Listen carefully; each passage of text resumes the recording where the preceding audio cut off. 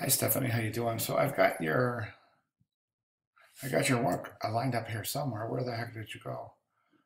Um, oh, here you are. I'm sorry about that. I should have had that done before I started recording. But anyway, so here we go. Here's your index page.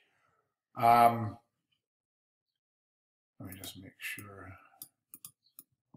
Yep, that's your index page. So it's a lovely logo. I think this came out beautifully.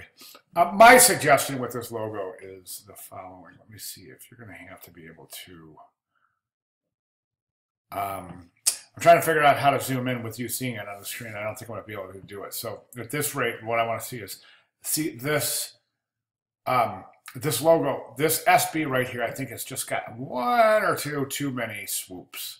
If you can find a typeface that just doesn't have quite, maybe even just one, maybe just that one right there is just really, really overdoing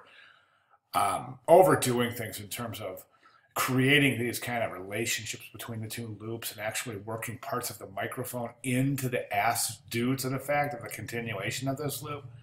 I would personally rather see you just redraw this microphone. Because right now you can tell it's been placed from Live Trace, and it's just, you can tell. So I would redo the logo. Logo looks good.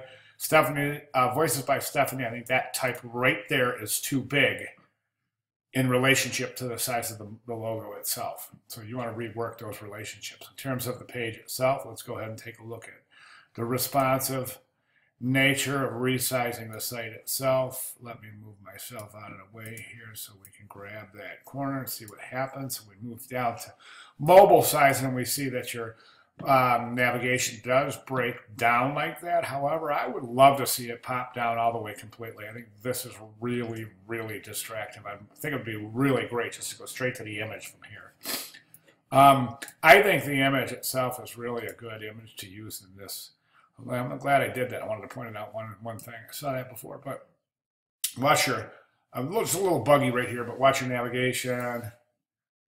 See what happens right there, how it pops open, and just see how that right there is not even with the other buttons. So you want to watch that.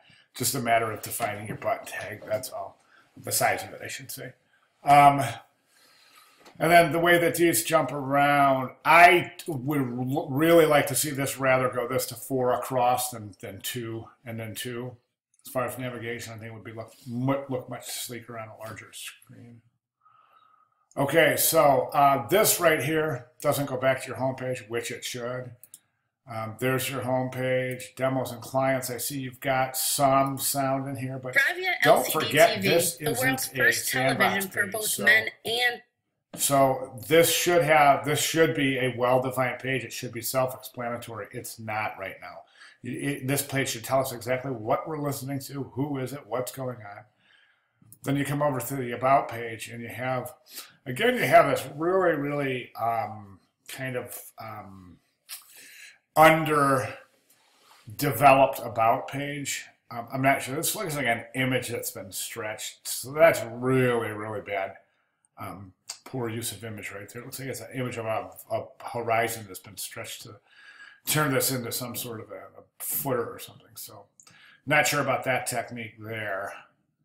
And then your About page, and then let's just jump right over to your Contact page. And